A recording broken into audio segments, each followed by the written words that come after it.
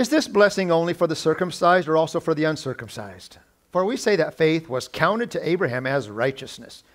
How then was it counted to him? Was it before or after he had been circumcised? It was not after, but before he was circumcised. He received the sign of circumcision as a seal of the righteousness that he had by faith while he was still uncircumcised. The purpose was to make him the father of all who believe without being circumcised, so that righteousness would be counted to them as well, and to make him the father of the circumcised, who are not merely circumcised, but who are also walk in the footsteps of the faith that our father Abraham had before he was circumcised. Be seated and let's pray. Lord, we have your word before us this morning. It is timeless, and it is meaningful, and it's eternal. And so now we're going to sit under this word again for the second week in a row. We learned so much about Abraham's life and how Abraham was declared or made right, which means he was now no longer an enemy. He was a friend of God. He was reconciled. He was saved, we might say in the modern. And so now we're going to look in this text again. And God, I pray you would speak to me through these hearers and that you'd be glorified. And the text meaningfully imported to our hearts. In Christ's name, amen. You know, it's not a big secret that all of us, we're living in a time where the individual reigns supreme. The individual reigns supreme. This individual does what he wants. This individual believes that his truths are his truths and her truths are her truths.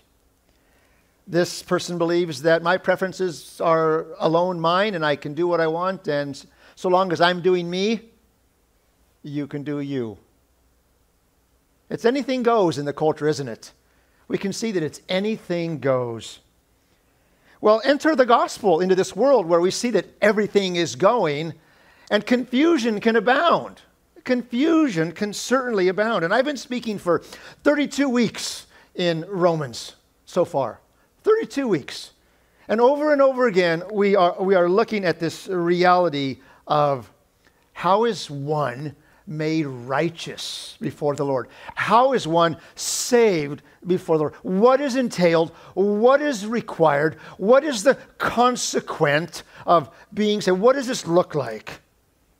We've learned that because we're all under wrath, that the only hope for us is the gospel of Jesus. There's no other hope. It's not a transplant. It's not moving to the jungle. It's not moving into the hills of Kentucky where there's nobody. No, it is the gospel of Jesus. We've learned it's the only hope. Listen, good works can't save you. Where you live can't save you. Even what church you attend can't save you. No, it is the gospel of Jesus that saves you. And when that gospel saves us, that biblical gospel that biblically saves us, it demands something. And so in that way, faith is certainly the way we enter salvation, but it is not the way we continue salvation. I hope that resonated in your ears. So far in the text today in Romans chapter 4, we've looked at Abraham and his justification. What does chapter 4 verse 2 says? This was earlier in the text a couple weeks ago. For if Abraham was justified by works, he has something to boast about, but not before God, the text says. That's in 4:2. We saw that David was equally and also justified, and we're thankful to see this. And that is in your text, which you can see, and his sins being forgiven in chapter 4, verses 7 and 8. Blessed are those whose lawless deeds are forgiven and whose sins are covered. Blessed is the man against whom the Lord will not count his sin. This is David. Great news for Abraham. Better news even for David, but also good news for you and good news for me. So if that works for David, and if it works earlier for Abraham, then guess what, church? This idea of how we're saved works for you too, right? Yes, it works for you too. But is that it? Is it just that we're just saved and we've got our policy and we keep it in the safe and we refer to it when necessary? No, it's more than that. Which is why I title my sermon, The Hard Truth of Faith. The Hard Truth of Faith. Well, today what I want to do is I want to show you that while we are saved by faith alone, listen closely to me, you're not saved by faith that is alone. Let me say that again. While we are saved by faith alone, we are not saved by a faith that is alone. Let me be very, very clear to make sure you follow that. Now, I'm going to jump out of chapter 4, and I'm going to refer to it again in a minute. And I want to take you to another passage of Scripture that is a reference to also this context in this person of Abraham. And some of you might be knowing where we're going to go, and my wife already kind of alluded to the book. And so turn with me in the same New Testament to the book of James. James. This is towards the end of your Bible. Titus, Philemon, Hebrews, James, 1 Peter. It is there packed in. And let's look at chapter 2, because James is going to show us that we're not saved by just faith alone. It's not just that. Again, James chapter 2, verses 14 to 17. This is written by a different biblical author. Let me read for you this text. What good is it, my brothers, if someone says he has faith but does not have works? Can faith save him? Let me rephrase. Can that faith save him? If a brother or sister is poorly clothed and lacking in daily food, and one of you says to him, "Go in peace, be warm and be filled," without giving them the things needed for the body, what good is that? So also, faith by itself, if it does not have works, is what, church? What does the Scripture say? It's dead. So this is the letter of James. And in the formation of the canon of the Scripture, this book was included. But because it was included, later commentators, later theologians, later churchmen had some struggle to reconcile how the book of James coordinated and fit inside of the Holy Canon, because it seemed at first glance for some that James was contrary to Paul. Now, these were later reconciled, and of course, that's why you have it in your book, because it was canonized and it was scriptural, and we made sense of it. And I'll get to that again in a moment. But let's look more deeply with this content of what James does in chapter 2, because now he's going to link over to the very same thing we saw in Abraham in the Old Testament. And so let's move ahead just briefly, and let's look, picking up again at verse 18. But someone will say, "You have faith, I have works. Show me your faith apart from your works, and I will show you my faith by my works. You believe that God is one. You do well. Even the demons believe and they shudder. Do you want to be shown, you foolish person, that faith apart from works is useless?" Now pay attention here. Notice what he does here, which is what we've been studying with what Paul does in Romans in chapter 4. Notice, follow along closely. Verse 21. Was not Abraham, our father, justified by works when he offered up his son Isaac on the altar? You see that faith was active along with his works, and faith was completed by his works. And the scripture was fulfilled that says Abraham believed God, and it was counted to him as righteousness, and he was called a friend of God. Verse 24. Notice, you see that a person is justified by works and not by faith alone. Verse 25. And in the same way was not also Rahab the prostitute justified by works when she received the messengers and sent them out by another way? For as the body apart from the spirit is dead, so also faith apart from works is dead. Now, if you have been keen and have been studying, and you've been copious in your note-taking from chapter 4 in Romans, you might now be getting to be having to reconcile and try to assemble some logic in what Paul is saying from Holy Scripture and with what James is saying from Holy Scripture. And you have to try to harmonize and maybe try to reconcile them, because at first glance, you might believe they are speaking at odds against each other, and one is trying to overturn what the other has said. And that is not what the Scripture is doing. It is not at odds one author with another. It is not. Now again, it seems that they're fighting. Here's why it might seem that they are fighting. James 2:24 just said, look at the end again with me if you have your Bible open.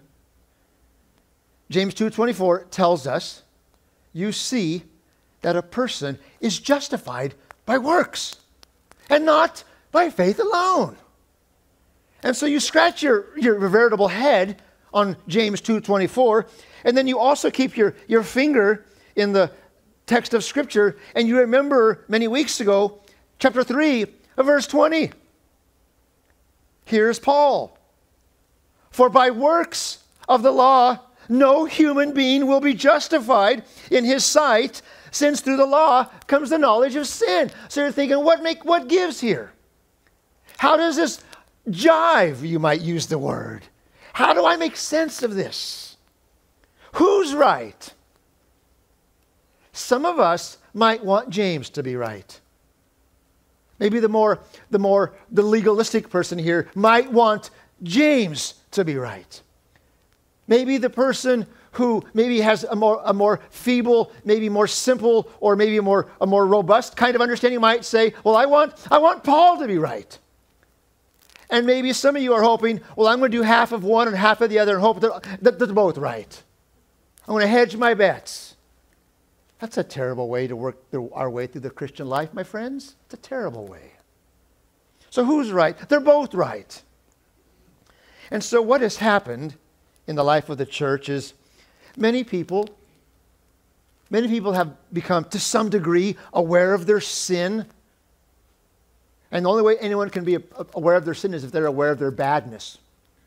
If they're aware of the mark of God, the goodness of God and what He requires. That's the only way anyone can ever be cognizant of their sin, is to know that they are sinners.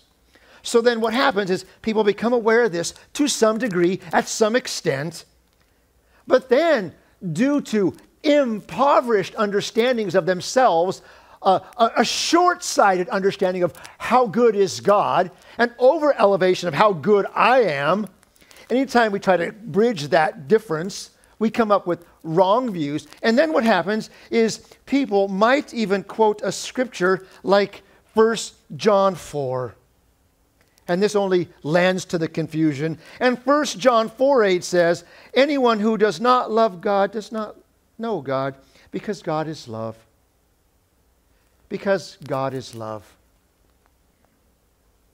My friends, if you begin to get off of the biblical track and you begin to embrace something you prefer and wish to be true versus what is actually true, if you prefer to want the benefits of Christ but not the demands of Christ, you will like 1 John 4 a lot. And you will especially like those couple verses that say God is love, but you probably haven't read all of 1 John. I would say you probably haven't read this chapter at all. See, the world gets confused over this idea of God is love, and especially those who falsely profess Jesus as their Lord and like to quote the idea that God is love. And you in the church here, maybe even in this church, you may even be committing the same error this morning. You're comfortable to repeat God is love, all the while your lifestyle that maybe began by, in your idea in mind, faith alone, it has only ever been a faith alone with nothing else that attends it. Is this you? You have to answer this for yourself. This idea of God is love, it goes something like this. God loves me unconditionally, and so I can do anything I want because God loves me, and just the way I am. It's unconditional. God's loving character, thus, will cover all my accidents, all my faults, all my failures, all my mess ups, so long as I'm just not as bad as I could be. This is the idea of God is love. Let me tell you what, friends, if this is your idea, this is not biblical salvation. It's not biblical salvation at all. This is an example of cheap grace that says, God loves me unconditionally, I can do whatever I want because grace has saved me. This is not the record of Scripture. That God would simply save us from himself, pay the ultimate cost to save us from himself. Remember, you're saved from God, not the devil. Let me say that again. You're saved from God, not from the devil. And so he will save us from himself. He'll send his son Jesus to die. He'll die a gruesome death. He will die for those who will then give him some kind of affection, some kind of trust, and it won't matter how they live. Does that even sound plausible? Does that even sound real? No, it's not that Christ saves us only with faith, because he does save us when we come to him by faith. But our faith that we trust in him by faith alone is not ever a faith that is alone. And it's a terrible, terrible lie. This record of Romans chapter 1, chapter 2, chapter 3, and verse 4 is giving you the reality of we are, friends, saved by faith alone in Jesus. And when God views us as lovable, he already says we're ungodly. Well, then we must understand this idea of unconditional love does need some fleshing out, and we're going to get to that in just a minute. But let's keep moving forward. Here's the other thing that maybe well-meaning Christians do in their evangelism, because they say how much God loves each other. Hey, God loves you. You should come to Jesus. You should trust in Jesus because God loves you. The next thing that happens is we might even say some things in our evangelism like Acts chapter 16. In Acts chapter 16, verse 30 and 31, the world is being evangelized, and Paul is going out and in the world, and people will say, what must I do to be saved? And so Paul will answer and say, believe in the Lord Jesus. You'll be saved, and everybody in your house. And as if just Paul's only response to answering the question or fleshing out the situation, like that's ever his only answer. That's not his only answer. Paul means much more than just believe and give mind assent, because not James say that even the demons, what? Even the demons believe, but do they look to God for salvation? Of course not. See, it's more than just believing in the Lord Jesus and then living the way you want to live. This is what the Scripture is telling you. Well, of course, it's not just and only believe. It's more than that. Let me give you two errors very quickly that I see so far from what I've been talking about. Error number one, you maybe want to write this down. Error number one is that faith and grace requires nothing of me.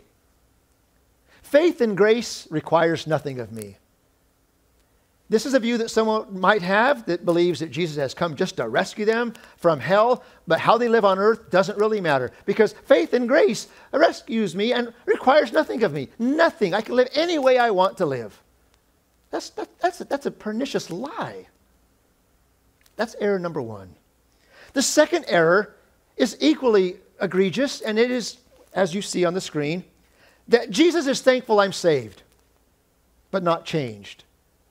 Jesus is thankful I'm saved, but not changed. Listen, when Jesus calls us, when Jesus effectually calls us, he doesn't call us to leave us alone. He calls us to change us.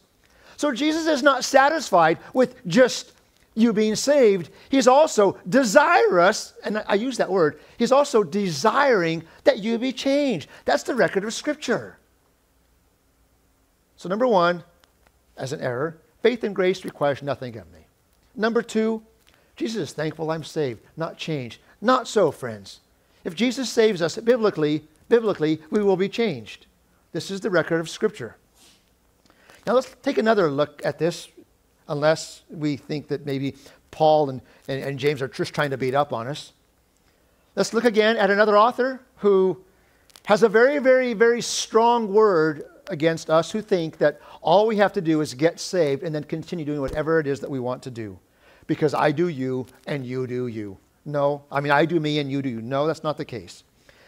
John, has also provided to us a word from Scripture, and let us look at this. Paul's like James, and James is like Jesus, and Jesus is like Paul, and none of them hold to cheap grace. Jesus doesn't hold to cheap grace. Paul doesn't hold to cheap grace. James doesn't hold to cheap grace. John, nobody in the Scripture holds to cheap grace. No one. Let's go back to 1 John. Let's go back to 1 John chapter 3. 1 John 3, 4 through 8. It's on the screen. Maybe you have your Bible open. Let's look at this again. 1 John 3, 4 to 8.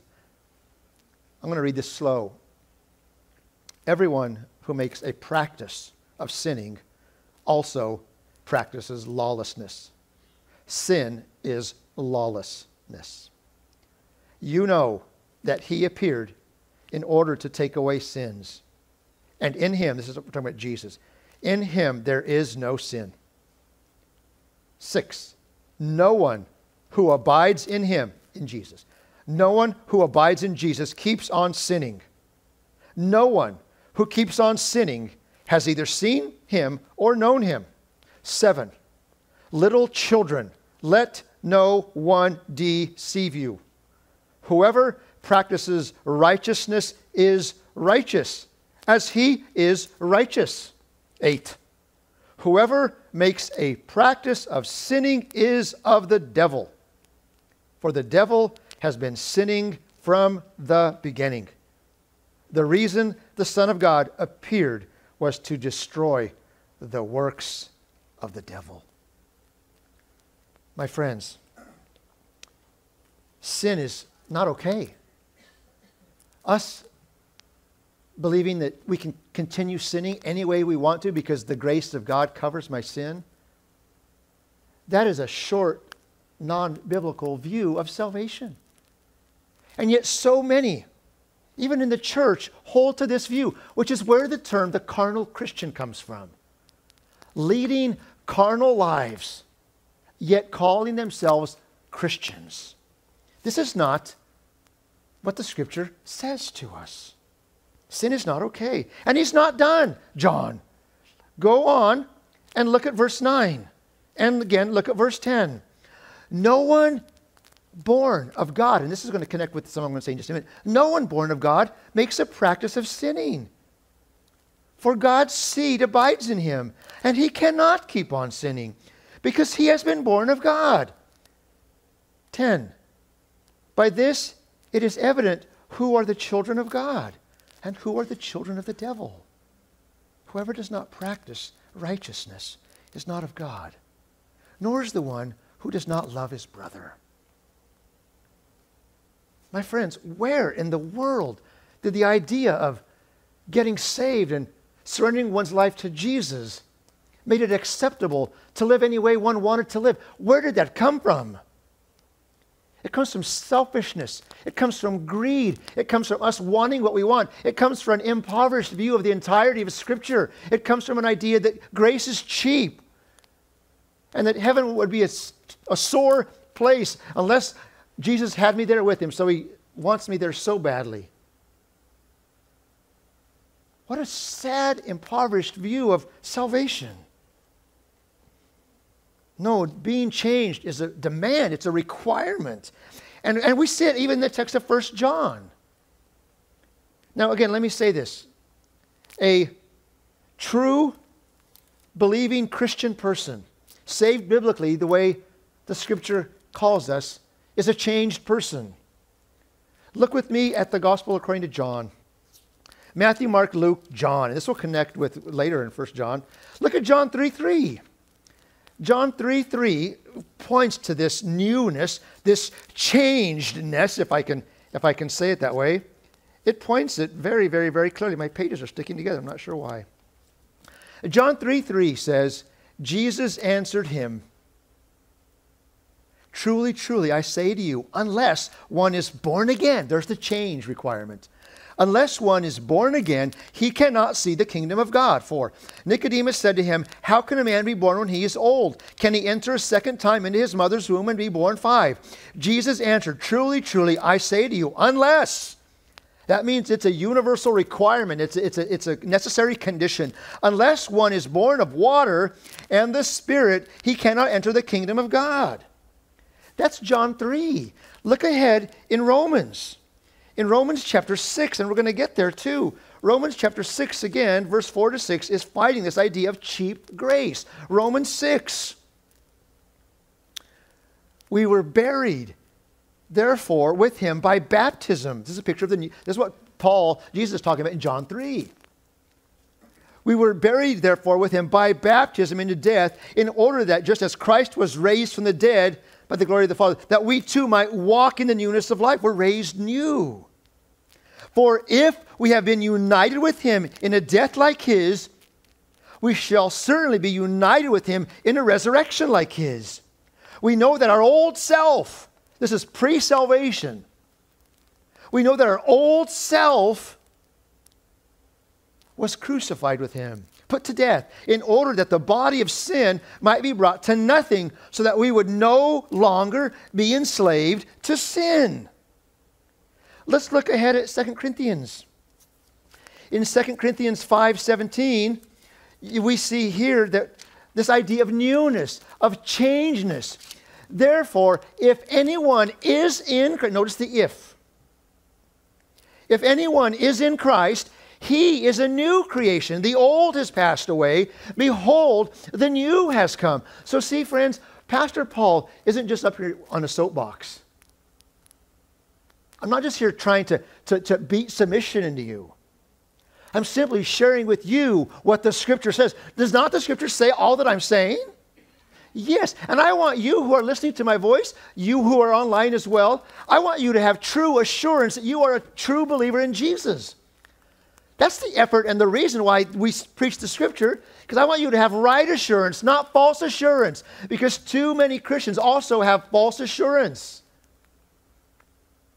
I don't want that for you.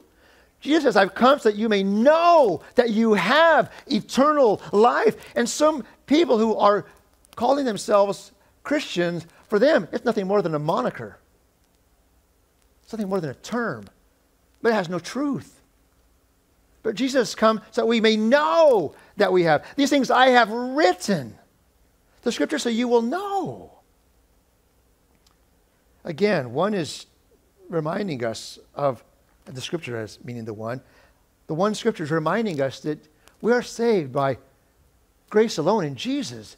But our faith alone in Jesus is not a faith alone that in our life is alone. It has change. It has works. It has deeds. It has repentance. It has trust. It has affection. It has warmth. It has so many things. It's not just faith alone. Our actions are different. Leviticus in chapter 11, verse 44 says that we are to be holy and be set apart. Again, be changed. Matthew 5:48 says that we are to be perfect. Now, can we be perfect? Do this with your head. No. No, we can't be perfect. But we're to aim for it. We're to want it. We're to shoot for it. We're to desire it. And when that Holy Spirit, when we get salvation, is in us, that's one reason John talks about not continuing to sin. Because the Holy Spirit is with us, in us, communicating, convicting us of sin and righteousness and judgment.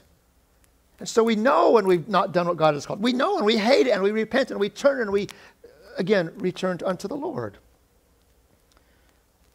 Jesus doesn't say anywhere, keep on sinning.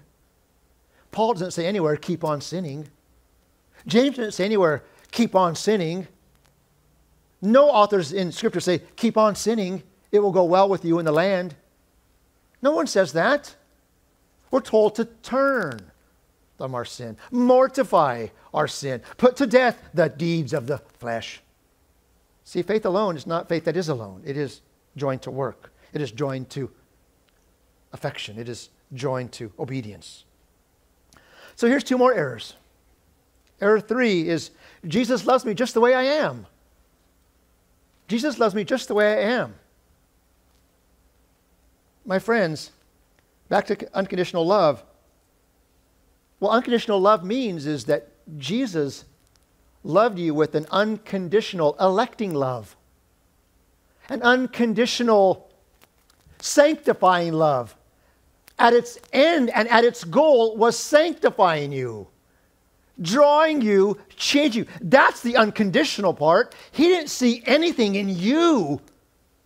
In other words, he saw no conditions in you to save you. That's what we mean by unconditional love when it's said rightly.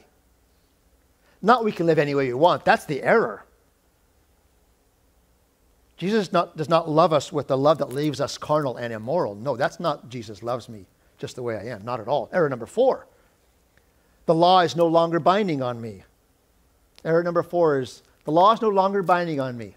Now what I mean by this is Jesus fulfilled the demands of the law, didn't he? All of them. The 10 commandments. Even just the 2, which summed them all up. But that doesn't mean that we don't have a desire or want or need to do them too. We are called to that. Because if Christ is in us, we want to do those things. We know it's for our benefit. We know it's for our good. So error number 4 is the law is no longer binding. No, the law is still binding on us. Jesus meets its demands, but we have a desire now for the first time as a want and as an affection to do what we ought to do to please our Heavenly Father. My dear congregation, my dear friends listening to my voice, a Christian is a changed person. Let me say it again. A Christian is a changed person. He's not a perfect person. She's a changed person, not a perfect one, a changed one. Titus 2:11 and 13. Titus 2:11 says, "For the grace of God that brings salvation has appeared to all men." Again, don't leave it there. Don't strike verse 12. Because again, verse 11 sounds wonderful, except that verse 12 is attached, which trains us to renounce ungodliness and unworldly passions, to live self-controlled, upright, and godly lives in the present age, waiting for the blessed hope of our Savior Jesus. Hebrews 10:26 and 27. This is another passage from Hebrews that is reminding us, we don't know who the author of Hebrews is, some people think it's Paul. It says, "For if we go on sinning after we have received the knowledge of the truth, there no longer remains a sacrifice for sin, but a certain fearful expectation of judgment." See, we don't just willy-nilly continue sinning as it's great. No, we're to hate and despise our sin. In other words, it matters how you live. It matters how I live. It does. Dietrich Bonhoeffer. You know, some of you are aware of Bonhoeffer. Eric Metaxas does a great work on a book writing about him. But Bonhoeffer was around the time of the Nazi regime. And Bonhoeffer was a believer in Jesus. And Bonhoeffer was really struggling with the idea of what he was seeing around the area, of the idea of cheap grace. And as Hitler is doing all that he was doing to animate his vitriol, which would come out in the persecution of the Jewish people, to persecute them, to kill them, to destroy them, to annihilate the Jewish people. As this was fueling Hitler's passion, it was also fueling Bonhoeffer's passion to ask the question, how can this continue? And he saw the church around him as doing nothing. The Christian people as doing nothing in the face of great evil. And so here's what Bonhoeffer says, quote, "Cheap grace is the preaching of forgiveness without requiring repentance. It's baptism without discipline. It's communion without confession. Cheap grace is grace without discipleship, grace without the cross, grace without Jesus Christ." He goes on. "Costly grace, in contrast, has a cost. This is biblical grace. It involves surrender, mortification, sanctification, and the carrying of the cross."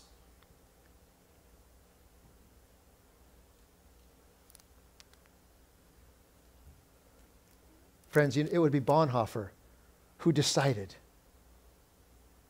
that he would reconcile, that he would commit a sin of murder.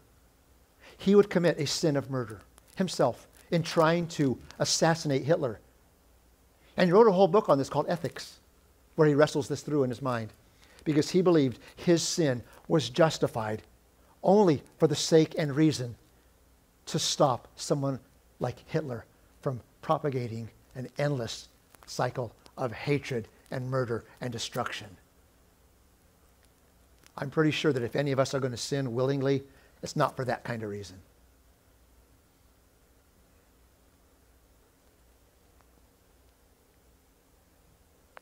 See, it matters how you live. Again, can you be perfect? No. Am I perfect? Absolutely not. But what I'm aware of now is the more and more where I have short areas in my life where I sin, I hate it. I turn from my sin, I repent, and I come back to the Lord Jesus saying, Lord, I cast myself at your feet. Oh, unworthy servant that I am. And I come back to him. That's what a believer does. We come back to him, vowing to never want to repeat that sin again. Error number 5. Here's 2 more before we get ready to close. My growth or maturity is irrelevant. No, it is relevant. If you are a believer in Jesus, you are to grow. It is not irrelevant. You are to mature. You are to go on from milk to meat, the scripture says. You are to go on and move from the elementary teachings to the greater teachings. We are to mature if we are believers. It is not irrelevant. Error 6. The other error that is happening a lot is this idea that Jesus is my Savior. Well, Jesus is my Savior only is what I append. This is also an error. What I mean by Jesus is my Savior only is you want him as your Savior, but you don't want him as your Lord. You want Jesus as your Savior. You want Jesus to save you from hell, but you don't want him to be your Lord, which means that leads your actions. Again, a lot of us want Jesus as Savior. We don't want him as Lord. And if we want Jesus as Savior and not as Lord, he will not be Savior at all. Let me say that again. If you want Jesus as Savior only and not as Lord, you do not get him as Savior at all. This is the record of Scripture, which I've already shown you. In just a few verses, I could spend all day with you. I hope you're getting a grasp of what it means to be a follower of Jesus. John is not at odds with James. James is not at odds with Paul. Paul is not at odds with John. Jesus is not at odds with the others. Let me say this to you,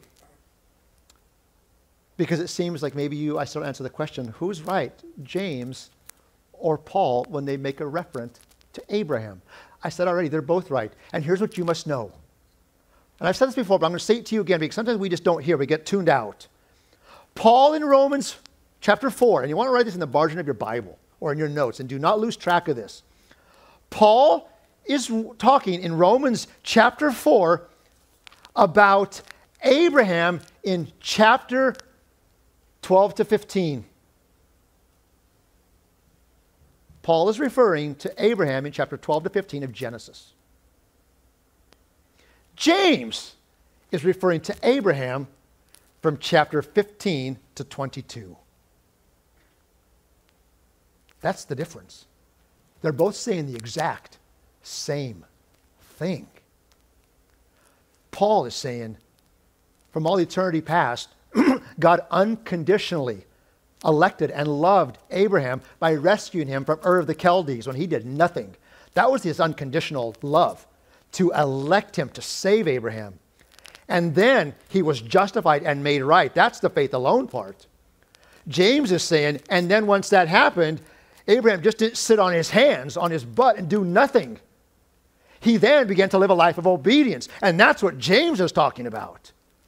So much that when he was asked to sacrifice his son, he took his son and laid him on the pyre, showing his obedient works. See, James is saying faith is not alone. Paul is saying your works don't save you. They're both saying the same thing.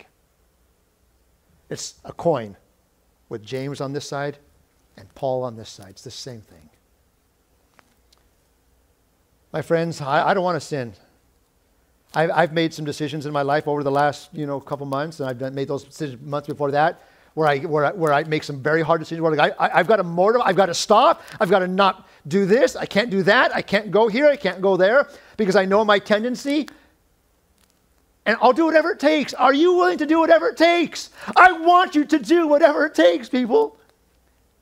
Because I want you to have the peace of the Lord and not the guilt that comes from sin. If you're smart and you are cognizant, you know that when you've chosen to sin, it doesn't feel good, does it? Right? Maybe for a moment it does, when the excitement is there, and then comes the pain. And then comes the poison, and then comes the sickness, and then comes the guilt, and then comes the shame. I've come and written that you may have joy, so that you may know. We're called to grow. And 1 Thessalonians, and I'll close with this, if we come to Jesus Christ, we're called to be changed, we're called to grow. And we're called to mature. In 1 Thessalonians chapter 4, verses 2 to 8, let me read that text for you. 1 Thessalonians 4, 2 to 8 says, "For you know what instructions we gave you through the Lord Jesus." And if you say, I don't know what the will of God is, I'm going to tell you right now. You'll never have to wonder. "For this is the will of God, your sanctification." That means growing more and more like Jesus. "That you abstain from sexual immorality, that each one of you know how to control his own body, in holiness, in honor, not in the passion of lust like the Gentiles who do not know God. That no one transgress and wrong his brother in this matter, because the Lord is an avenger in all these things, as we told you beforehand and solemnly warned you, for God has not called us for impurity, but in holiness. Therefore, whoever disregards this, disregards not man, but God, who gives his Holy Spirit." Friends, this is a stern word, but it is a holy scriptural word. And it's also a comforting word. If you will own it, it is a comforting word for you. It's a confirming word for you as well. Remaining in our sin is not the life that Christ has called us to. He came to give you a life, and to give you a life abundant. He didn't just die to save us, but he died to change us, to lead us. Is he your Lord too? Remember, do you just want Jesus as Savior, or do you want him as Lord? Well, Matthew 7 may help you to finalize your answer. In Matthew 7, verses 21 to 23 says, "Not everyone who says to me, 'Lord, Lord,' will enter the kingdom of heaven, but the one who does the will of my Father who's in heaven. On that day, many will say to me, 'Lord, Lord, did we not prophesy in your name?'" And Matthew goes on. And how does Jesus close that section of Scripture? "Depart from me, you workers of lawlessness." He would add that I never knew you. Oh, Romans chapter 1, back to Romans. Romans 1:16 says, "The gospel is the power of God unto salvation," amen, "for everyone who believes in Jesus Christ, who puts their trust in Jesus Christ." Is that you today? If that's you, it will be marked by a life that is changed, a mark that is on the path to Christ in all things, in the life of, in your home, in your thought life, in your actions, in your church, in your peace, in your work, everywhere. We're changed. We are a peculiar people, set apart for good works. This has been the Word of God, preached to the people of God, where you may be. May you receive it as such. Let us pray.